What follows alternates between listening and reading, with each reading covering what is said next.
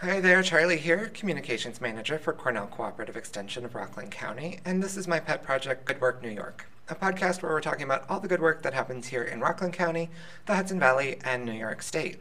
And today I have with me a very special person. Our guest today is a Cornell professor. Say hello, Don. Hi, folks, and it's great to have this opportunity to chat with you. And Don, can you introduce yourself and say what you actually do? Sure, I'm a professor in the horticulture section of the School of Integrative Plant Science at Cornell. I teach a number of courses to undergraduates and graduate students. I direct a graduate program in public garden leadership, and I conduct research on the human benefits of time in nature. That's great, and that's actually what I am interested in hearing more about today. On research.cornell.edu, which is a great site where all of the latest research that's happening at Cornell University is sort of showcased for the public, there was a recent article about your work, and I wanted to know more. So you've looked at studies that help pair the idea of being outside in the wilderness and better well-being. Can you talk a little bit about that? Yeah, I'd be happy to. And I'll start with a bit of a clarification. I feel that the benefits that we all derive from being out in nature doesn't require being out in wilderness. And one can be in a park, in a botanical garden, arboretum, a large green field, and all of these will provide benefits to people. So, what I've been doing over the past several years is getting involved in studies that look at different periods in childhood and maturing, and how individuals in each of these age groups benefit from nature. So, for example, I'm part of a project which is funded by the Atkinson Center here on campus, which is looking at both the logistics of introducing regular nature exploration times, periods into elementary school classrooms, and then is also looking at how such nature exploration periods can really positively impact student behavior and even academic achievement. Great.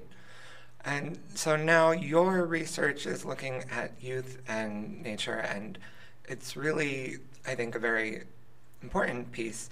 And especially for us here in Rockland, we're very partially suburban, partially urban. You are working with someone about looking at what keeps people from participating in natural spaces in urban settings, right? That's right. A colleague at the College of William and Mary, Dr. Dorothy Imes, and I are looking at what are the primary barriers that have typically kept young urban people of color from spending more time in nature, in parks, other green spaces.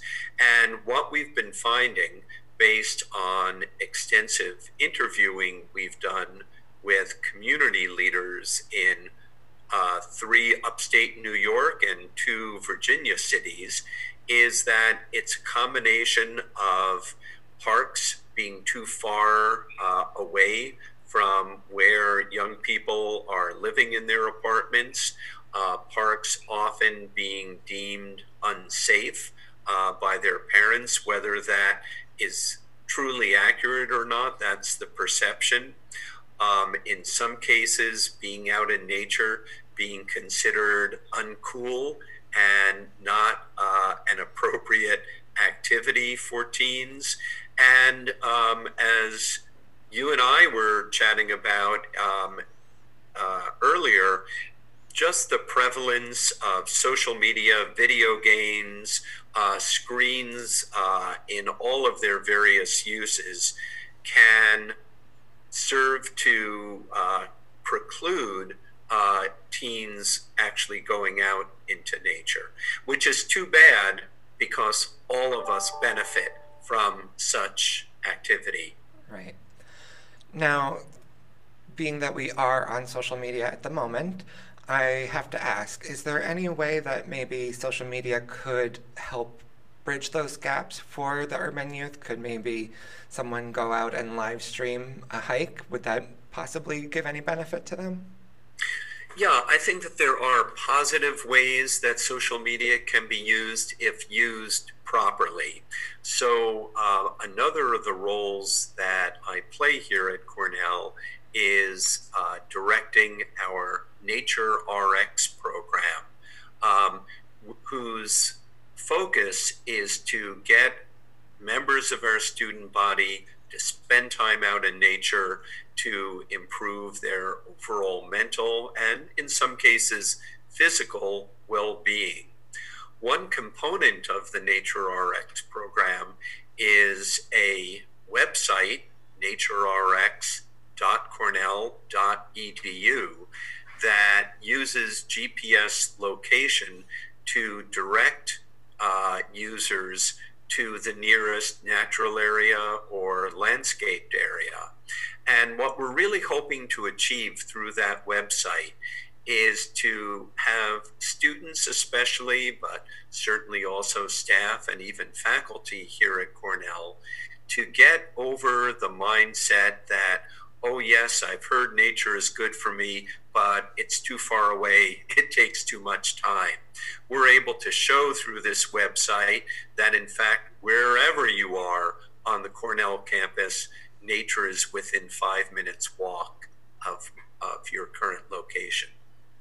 And likewise, as you said, I think social media can be used for Instagram. People can post beautiful photos of themselves in nature. TikTok, they can post tiny videos of cavorting in nature. So there are ways of using social media in positive approaches, but I don't think it's a substitute for going out into nature. Definitely.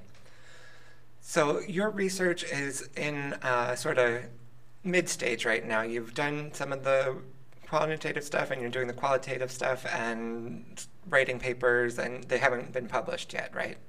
That's right. We have several papers in the mill.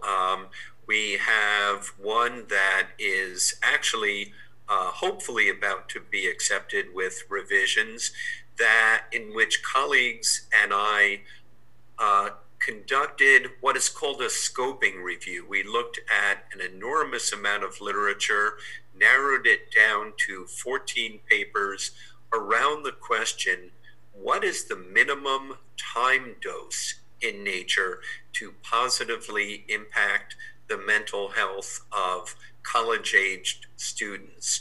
And through those studies, through that scoping review, we found that as little as 10 to 15 minutes, 2 to 3 times a week, can have a positive, statistically significant, and verifiable benefit. That's wonderful. So going forward, your research will be eventually published, but for the moment, we have some resources that we'll link to in the post that if people are curious, they can check more out and learn a little bit more about children in nature. Yes, I co-authored a book that came out from Cornell University Press this past May, titled Nature RX, Improving College Student Mental Health. And that's available through all of the normal outlets, including that outlet named after a famous river. So people can find that there. Also, looking forward in terms of future research projects and papers, one that I'm particularly excited about, another component of the Nature RX program that I spoke about, is a nature prescription program through our Cornell Health Clinic. And this past year, 24 health practitioners at Cornell Health included almost 700 nature prescriptions as part of students' electronic health records. And Wow. this year, for the first time at Cornell, and I believe at any campus anywhere, we're going to be sending surveys to each student who has been prescribed time in nature, and will be able to anonymously and confidentially coalesce all that data to really determine the degree to which being prescribed nature as part of your overall health prescription, is actually being followed, and B, how much impact is that having? Great. Well, I look forward to learning more as everything gets published and we start disseminating the research on sites like research.cornell.edu. Sure. And I am very happy that you came today. Thank you very much. And we'll be back next week with another episode of Good Work New York. And that's some Good Work New York. Bye. Bye now.